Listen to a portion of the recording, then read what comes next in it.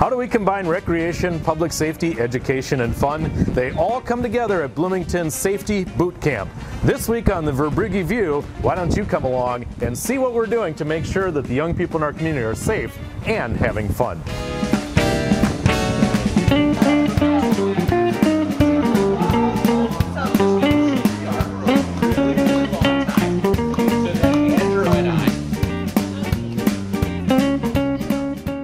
We are here with Jessica Christensen-Buck, a recreation intern with the City of Bloomington, and she is coordinating Safety Boot Camp.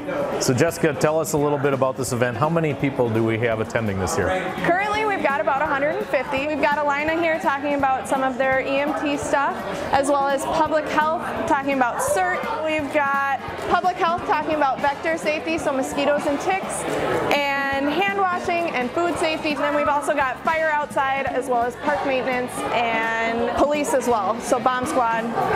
And the age of our campers?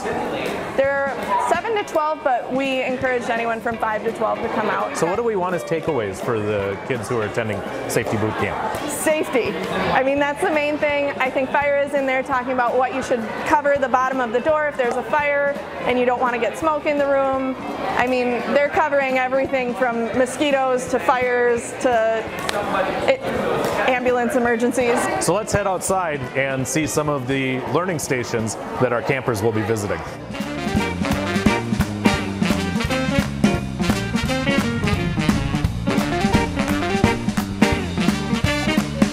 All right, so we're checking in with the Bloomington Bomb Squad. What am I learning today at Safety Camp? Well, you're learning a little bit about what we do and some of the equipment that we use. So right in front of you, obviously, is our helmet that we have for our suit, which is here. The suit weighs about 90 pounds, give or take, and it obviously protects us from things that explode.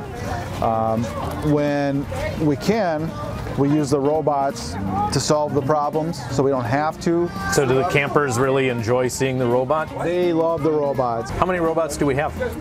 In the city, we have, the bomb squad has 4, and I believe SWAT has 2 little ones, but all the stuff you see, I mean, it has been used on all the calls and assisting SWAT teams and moving devices from point A to point B.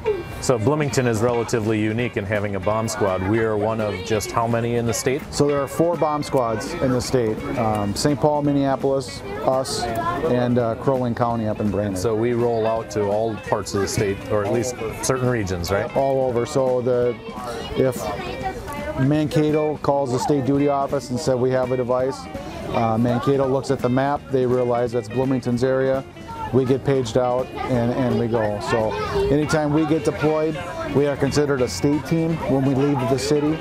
So how do our police officers end up on the bomb squad?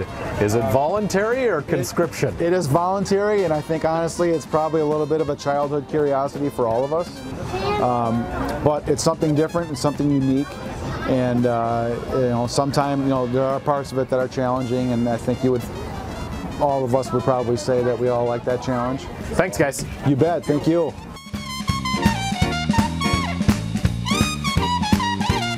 Now we're going to see what the fire department is doing here at Safety Boot Camp. With us is Jeanette Nord, one of our Bloomington firefighters, 20 years on the fire department. Jeanette, what have you been talking to the kids about today? I've been talking to them about what I've done as a driver, how I get to the scene, and if it's confirmed fire, that I pump the truck, and the hoses that we use, and which fires we use which hoses for. And then also let them try the gear to see how heavy it is, and look at some of the equipment that we have on this truck. What sort of questions have you been getting from the campers?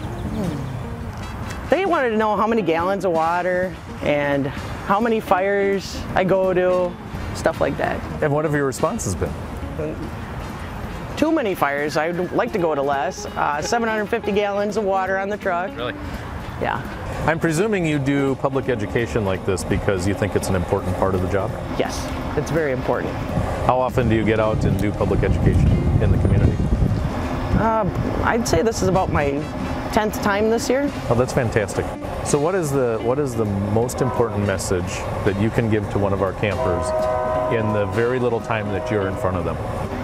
Always be ready for an emergency.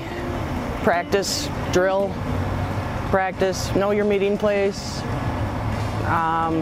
know what to do in an emergency, no matter what emergency it is. Thanks, Jeanette Nord, member of our Bloomington Fire Department. And now there's one more thing we've got to do here at Safety Boot Camp.